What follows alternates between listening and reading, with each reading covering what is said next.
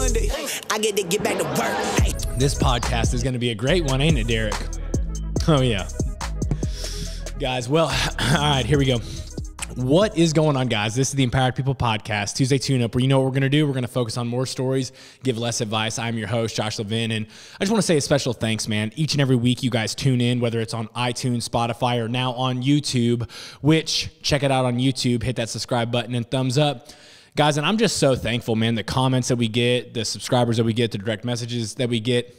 It's just so positive. And I know in this world, it's really easy to cut people down. It's really easy to criticize. It's really easy to make fun of anyone, whether they do something stupid and comical, like Ben Askren getting freaking laid out by the vlogger himself, Jake Paul. This weekend, you can get made fun of for something silly, or you can get made fun of just whenever you try to do something ambitious, when you try to make the world a better place, when you try to get out there and do anything, people can poke fun, and it's really kind of disturbing. And so I'm so thankful that the audience here, the 1,000 or so of you that listen on a weekly basis, I mean, that's not what you're about. You're about improving your lives. You're about improving the lives of people around you. And man, I'm just so thankful for that.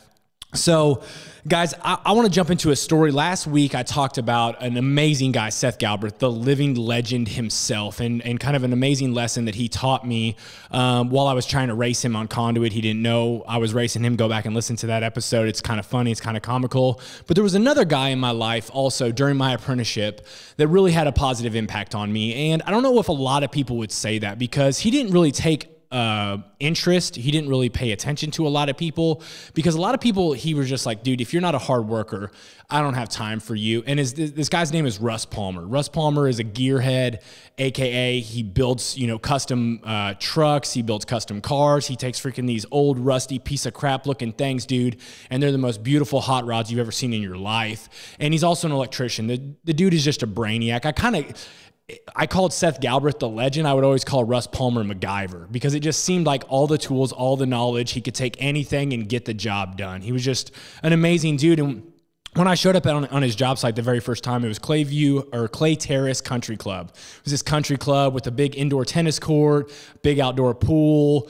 I had no idea what I was doing. I remember I rolled my ankle in the freaking pool so bad. I just laid there and cried for 30 minutes like I was a little kid all over again, dude. Rolling your ankle or getting the wind knocked out of you immediately makes you 6 years old. You're like, what did I do to deserve this? It just sucks so bad, right? So, but while I was on that job site, I remember I didn't know a lot, and he was kind of lining me out in a pump room about hanging disconnects, and he ran off to do something else, and I didn't really know what I was doing, but I kind of remembered what he had said, and so I'm trying what I know how to do, man. I'm starting with what I know, right? And I'm hanging these disconnects, and I get the third one mounted, and he busts in, and he's like, Josh, what are you doing? And I was like, well, you told me to hang these disconnects to make sure they're level, to put them right here, 6 inches apart, all this stuff, and he's like, man, I totally thought you were just going to be standing around here on your phone doing absolutely nothing like every other loser on this job site. And if you know him, dude, he talks just like that. He's kind of got this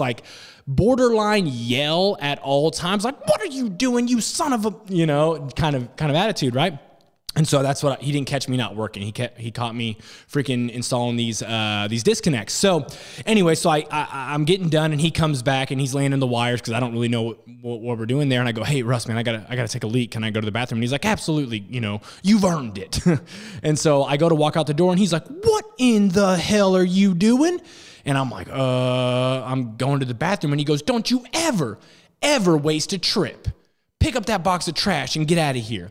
And that phrase, don't ever waste a trip, stuck in my brain. I'd probably been an electrician 3 or 4 months, but not wasting a trip is such an impactful lesson. I kind of want to unpack it for a second, because I think a lot of people, when they go, man, I'm not getting the promotions I want, I'm not climbing the ladder like I want, I'm not catching the attention of my boss like I want, I'm not getting where I want, it's not because of a lack of effort. It's not because you're not smart enough. It's not because you're not skilled enough. I honestly think you're wasting a lot of trips. And trip number one, for me in that situation was going to the bathroom. And I think that so I'm going to talk very construction-like right now, okay? You're going to have to do the hard work of thinking for yourself and applying it to your specific industry. But when you're on a job site, there is a specific porta potty. It's usually in one location. It's always on the freaking wrong side of the job site. But it is easy whenever you have to go to the bathroom to disconnect from your work life. And so most guys, when they have to go to the bathroom, they take off their tool belts, they drop them on the ground, they start walking, kind of moseying along, and they get on their phones, right? And they're checking Instagram, and they're checking Twitter, and they're freaking calling their girlfriend, and they're doing this, and they're texting, and they're doing all this stuff. They've disconnected from the day-to-day work. And Russ was like, yo, man, if you think that the boss, if you think that the people in authority, if you think the decision makers don't see you disconnecting from work by dropping your tool bags and pulling out your phone, you're wasting a trip. You're setting yourself up for failure. Instead, keep your phone in your pocket, keep your tools on your waist, and think about what can you carry. So there's always trash on a job site. There's always scraps of wire, there's scraps of conduit, there's boxes to get broke down. And before I walked out of that pump room at that clubhouse, he said, break down all those boxes, put them in all those boxes, carry those boxes of trash with you to the porta potty. You're going to pass the dumpster. So think ahead. Think about the next step. Don't disconnect. Be present. The second thing he said is, when you get to the porta potty, what are you going to do? And I'm like, dude, what is this guy asking me? Am I going to go number 1 or number 2? And he's like, that's not what I'm asking you, dummy. He's like, what I'm saying is, do we need more conduit? And I said, yeah, I think we do. And he goes, so when you come back, bring 2 bundles of 3/4 inch pipe. We're going to need that to pipe all this stuff together. Well, where's the conduit at? It's right behind the porta potty, dummy. So I go out to the porta potty, right? I'm wearing my tools. I'm not on my phone. I got my hands filled with the box of trash. I throw it in the dumpster, go in the porta potty, take a leak, right? Get out, hand sanitize, pre-COVID. Still hand sanitizer in those nasty porta potties. But I carried a bundle of pipe back with me, right? And to everyone looking, am I disconnected or am I working? To everyone that's paying attention, man, I am working. I'm taking out trash. I am bringing back conduit. And I think a lot of times, so when we're going somewhere, it's easy to disconnect. And when we're coming back, we never think, what can I bring? Now, this is a silly thing, but dude, if you go to your boss's birthday party, bring them a gift. Right? If you go to somebody's house, bring them a housewarming present. If you go to a picnic, don't just show up with chips. Ask what you can bring, not only for yourself, but for people around you, right? And so Russ said, hey, don't waste a trip out there and don't waste a trip back. Don't jump on your phone. Don't lollygag around. Pay attention to what's going on. The last thing he said is, hey man, always remember you need to walk with a purpose. Okay, so don't waste a trip. Don't waste a trip coming back, and walk with a purpose. And this is why I always talk about, I always wore my tools, even not only to the porta potty, but in the porta potty. I always had my tools on, because whether you realize it or not, or whether you want to accept it or not, perception is reality.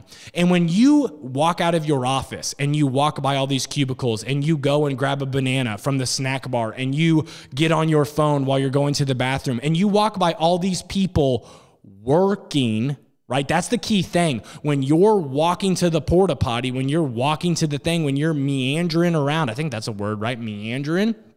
Everybody else you pass is working. And when you are working hard and you're sweating and you're getting after it and you see somebody lollygag around, does that make you happy? Does that make you like them? Or does it make you, no matter what, be like, yo, dude, what are you doing? Pick up the pace, walk with some purpose, get after it. So it's like right now, okay, you can all start to think, what can you do to set yourself apart, okay? Number 1, keep your gosh darn phone in your pocket. I am telling you right now, the biggest hindrance to your raise and to your promotion and to your long-term achievement, even myself, is keeping your phone in your pocket, okay? Number 2 is thinking about the next step, thinking about what do people need, rather than engaging with your phone and liking tweets and follows and all this kind of crap, saying, yo, Derek, hey, I'm going to the bathroom. You need a drink? You want me to grab you a coffee on the way back? Hey, Russ, I'm going to the porta potty. Do we need any more conduit? While you're walking, hey, man, I see you guys pulling wire. Do you need a hand? Can I help you? Engaging with people, not checking out, not wasting a trip is so extremely important. And just always remember, dude, like, wearing your tools means you're ready. It means at the drop of the hat, after the porta potty, if somebody was like, yo, I need your help right now, I wouldn't have to go back and get prepared and get my stuff and show up. Be prepared. It made me think of this guy. Very unconstruction related, but it's a guy named Wes Greenblatt. He was our valedictorian at Kearney High School in 2003. Brainiac, bro. Every single class, so we had 7 classes, right? We had like weightlifting. He never took weightlifting. He probably never took a study hall either, dude. He was in Calculus 3 as a senior in high school. He's a brilliant guy. That dude had a backpack filled with notebooks, and he always carried every single book to every single class. Why? Because he was prepared. Because he was ready. He didn't need to go to his locker. He didn't need to go to the water fountain. Like, that dude was going from class 1 to class 2 to class 3. And guess what? If in class 3 there was a break and he needs to work on class 6 homework, he already had his book. That dude was prepared. And if you wonder at all why you are not catching the attention of your supervisors, if you are not getting the opportunities to run projects or get raises or like advance as high as you think you should go, I think it's not because you're not skilled. It's not because you're dumb. It's not because that you're not going to eventually get there. I just think you're wasting a lot of trips. You're not thinking about the next step. You're not thinking about how to help the people around you. And when people see you, they don't see a man on a mission. They see someone that's just kind of coasting through the day. And that crap has got to stop. Hey, shine like gold. They don't want story, man. They want the soundbite. I'm like, no. Look around like they see you on the mountain. They don't see you on the climb.